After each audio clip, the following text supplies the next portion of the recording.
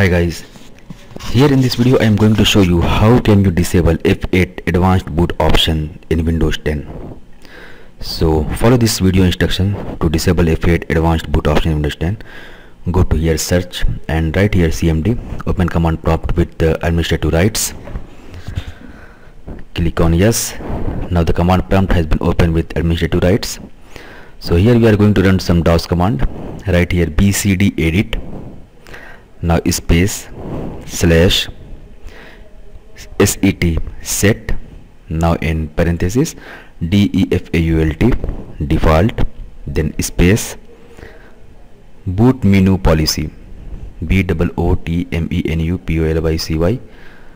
and now space then standard. Press enter and now exit from the command prompt. So now this was the command that we need to run to disable F8 advanced boot options in Windows 10.